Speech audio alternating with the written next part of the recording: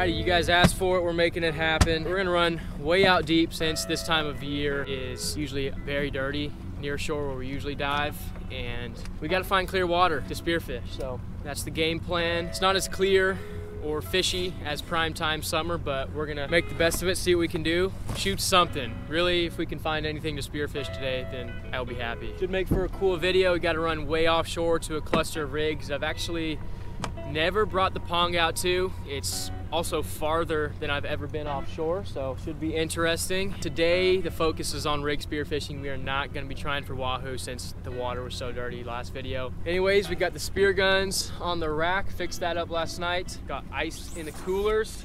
Got the dudes in the boat. We're ready to rock. We're a little bit late. I had to go a little bit farther today to get ready, but rig diving today, offshore oil rigs. You guys stay tuned, it's gonna be a good one.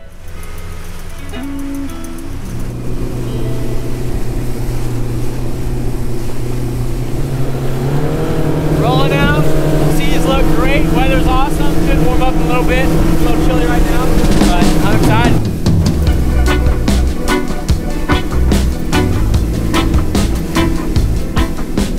We've got about a 2-hour run. We're cruising right now about 26.5 knots. It's a ways out there, but today we're really gonna see how this Panga does on longer trips. Filled the boat up to the brim, 38 gallons. I got 2 5-gallon jugs of fuel in the back, just in case, since it is going to be quite a ways out offshore. I don't want to be caught without any fuel.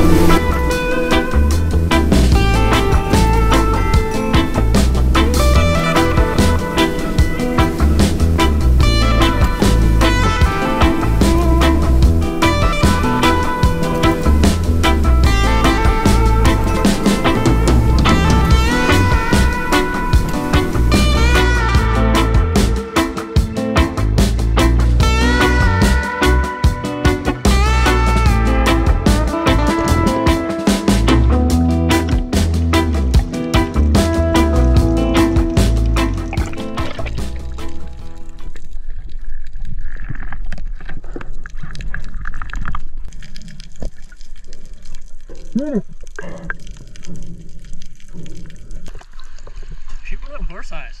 I don't know if I'm gonna lose my shaft.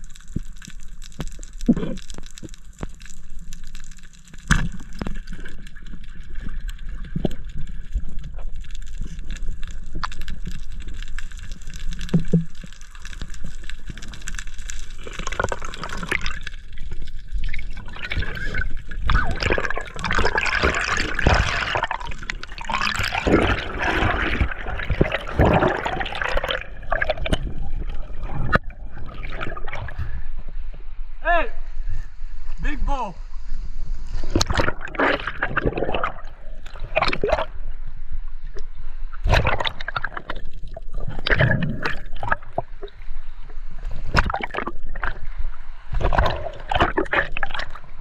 Bull shark.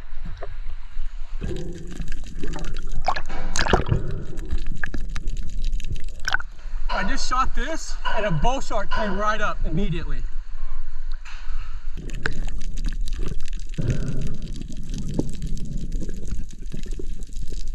Nice mangrove snapper.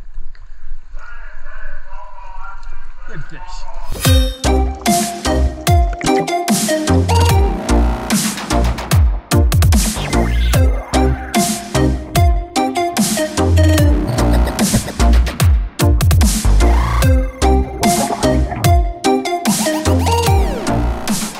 Well, that's a nice mangrove for February. Oh, dude, for real. Considering I didn't really expect to see many, or really any. It was a good sized shark. I don't know, it's hard to put a number on a fish when something happens that fast. There you go, that's as big as a summertime mangrove snapper. and we got it in February. Definitely awesome to get one of these this time of year. Good fish in the box. Quick cut here just to give you guys some context. My GoPro mic actually glitched out whenever I was filming and talking about it offshore, but believe it or not, whenever we got to this rig, one of the rig workers up top actually hollered at us, and he said every single day they were seeing a bull shark come up and just kind of cruise around the rig, and that one of the days that they were fishing, they caught a ling or a cobia, and whenever it was thrashing at the surface, this bull shark or a bull shark just came up and chopped it in half. After hearing that, I was like, okay, we just won't shoot anything too big that's gonna thrash around or cause a bunch of commotion. But no, all it took was that mangrove snapper thrashing around for just a few seconds, as you guys saw, to get that shark's attention and have it come up out of that murk. So as I said in the intro, this time of year, the rigs are usually pretty barren, but some fish that we always see offshore at these deeper rigs are these barracudas. You can see in this video they're just everywhere. We call them the wolf pack because they just creep up behind you and they're always in a pack of 4 or 5 or even more. We also tend to see a lot of jack crevalle this time of year, as well as horse-eyed jacks, but if you get lucky, you'll find schools of these.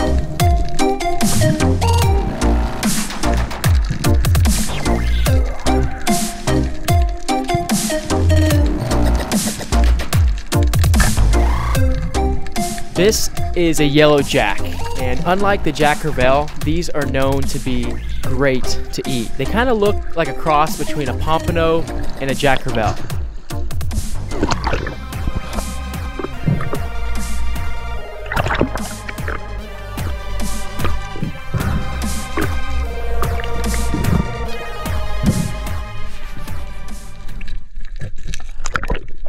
I was actually surprised at how powerful this fish was, but I guess that goes with the name jack.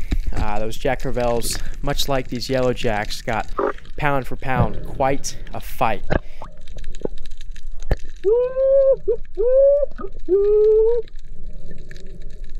Got the wolf pack on my tail. But all right. Woo! From what I know, that right there is a really good eating fish. But man, I'll tell you what, that is a surprisingly strong fish. I was not expecting a fight like that. Check out the colors on that fish. Awesome.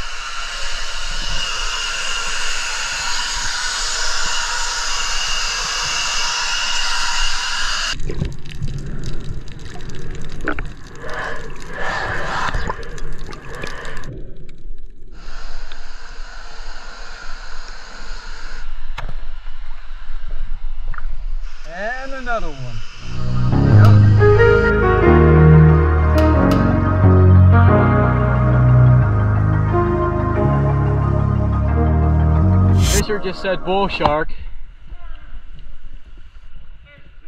What are they doing? It says they're right under him. Fisher's swimming away from the boat. Where's he now? Oh, I see him there. There he is. Put it underwater. Well, I guess after shooting 2 yellow jacks on a rig and having them thrash around everywhere, that's enough to bring in the bull sharks. My duty's right under the boat.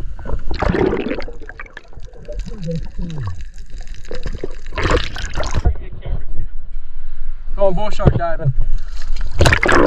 Holy sheesh!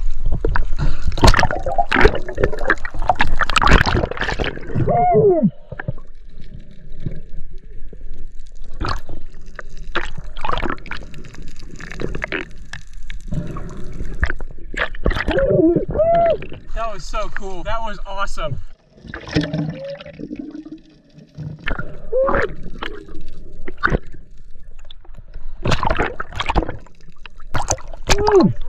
Get out of the water.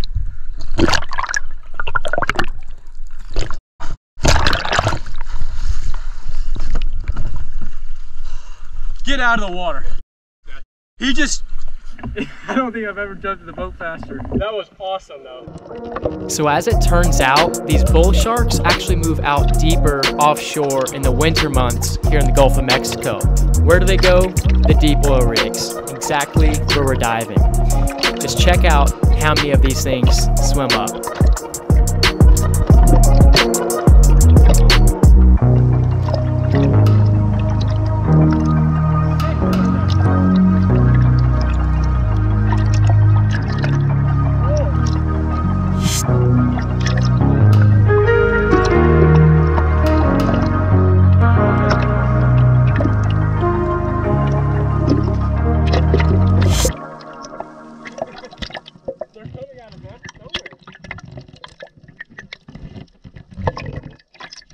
Dude, there's probably at least 10 now.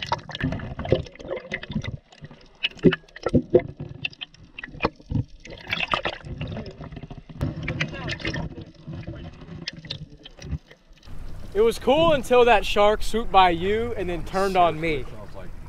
And then it started coming at me and I'm sitting here with a camera in my hand, nothing else. Just one, it wouldn't be a big deal. But because there's so many, like, you have to keep up with all of them. Otherwise, one will be like right behind you.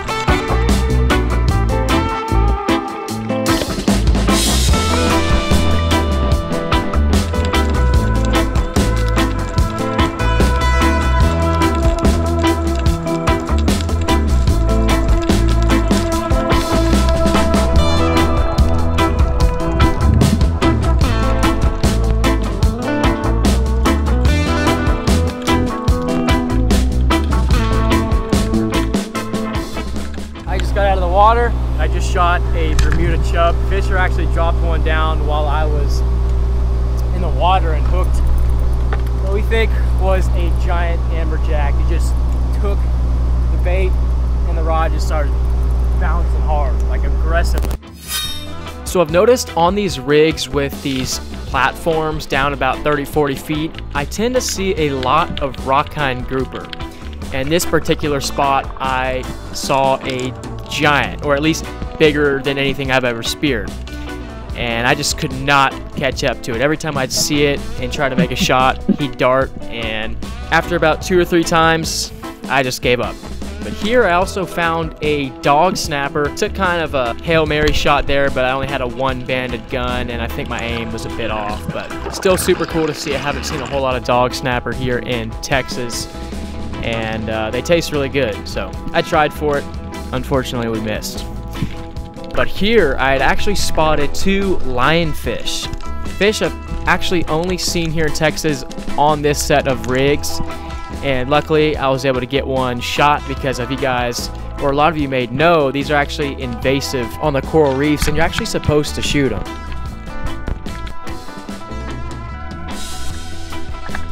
I hear they taste pretty good too, so at the end of this video, along with those yellow jacks, we're gonna do a catch and cook with this lionfish and see how it tastes. Super cool, but you actually have to be very careful with these things. Those spines are super venomous, and you don't want to get stuck by one, especially when you're 60 miles offshore. So I made sure to brain it, and I was very careful when handling it to show it to the camera, but very cool fish, and it almost has like a tiger stripe pattern to it. Suit off, and I feel a lot better, so much better. Got dry and warmed up. Started to get chilly there at the end of the day. My watch was saying 64 degrees was the water temp, so a little bit nippy, but yeah, we got quite the mixed bag here. Lionfish, we have a mystery grouper that I actually saw one of when I was diving. Rockine grouper, yellow jacks. We're gonna do quite the catch and cook once we get back. So if you guys want to see us clean up these fish and do a taste test, stay tuned. I'll see you guys at the cleaning table.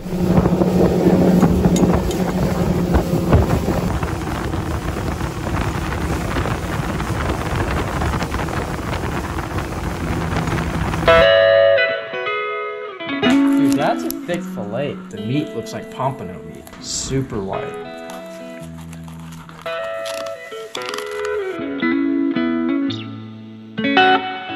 What's up? We are back. I'm gonna try to make this pretty quick because all we're really doing in this segment is trying our lionfish and our yellow jack.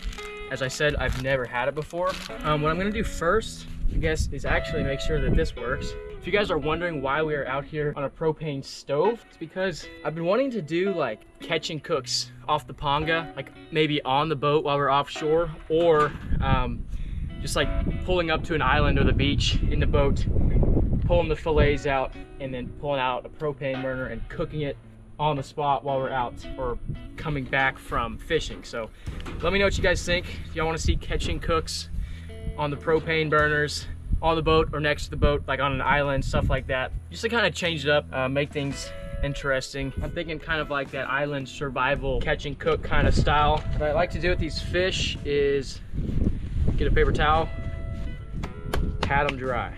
I really don't like slimy wet fish, especially when you're gonna go to freeze them. It's ideal to use a vacuum sealer or saran wrap. Since I knew I was gonna eat these fairly soon, I just did the Ziploc. I'm probably gonna leave the skin on just so it doesn't flake into a bunch of pieces.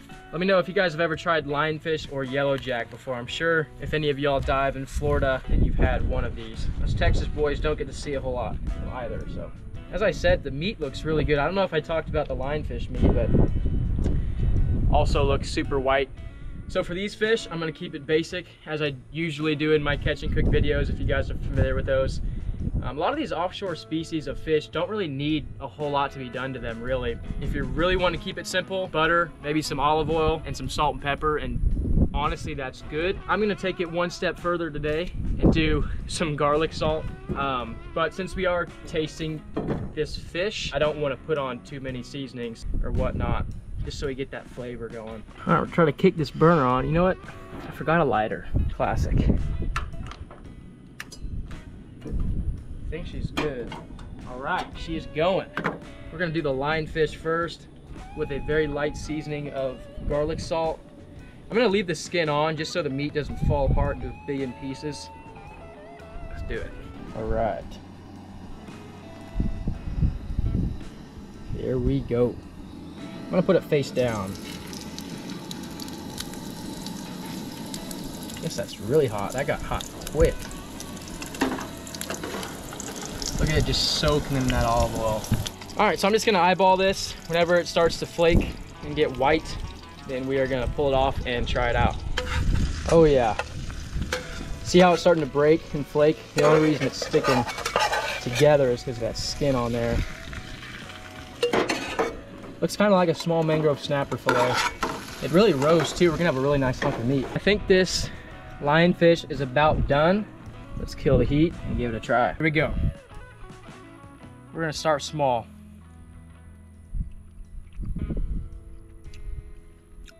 Tastes like fish. Good fish.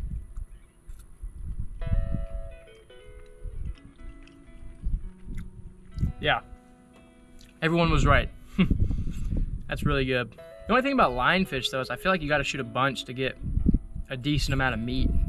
This one did have a big fillet, but it was a little bit tricky to clean them, getting around all the spines. Probably should have skinned it. That skin is just breaking apart and getting everywhere. It's like flaking. Pretty impressed, that's some good stuff. Damn, I just inhaled it. Taste is great, texture is great. The only downers I would give is that there's just not a whole lot to eat on there. And be very careful handling it in the boat. You gotta snip the spines, and then even when you're cleaning it, I noticed there's like little spikes on the fish. I'm not sure if those are venomous as well, but I was very careful about those too. So it is a big hassle to clean and eat them. I see people on YouTube just poke a hole in them and not actually stick them with the flopper. So I understand why a lot of guys I see on YouTube just poke them and let them swim off and die. But you know, as far as flavor and eating, it was good. All right, yellow jack, we're just gonna cook a small piece right now.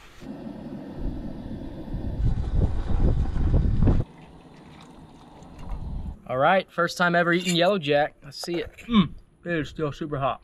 I feel like I say this every time, but that's amazing. Super good. To get a fish of that size, it tastes this good. Oh, I didn't let that cool off. They're super easy to clean. They have that real soft skin, and to taste like that, that's 100% worth it. A lot easier to clean than a snapper too.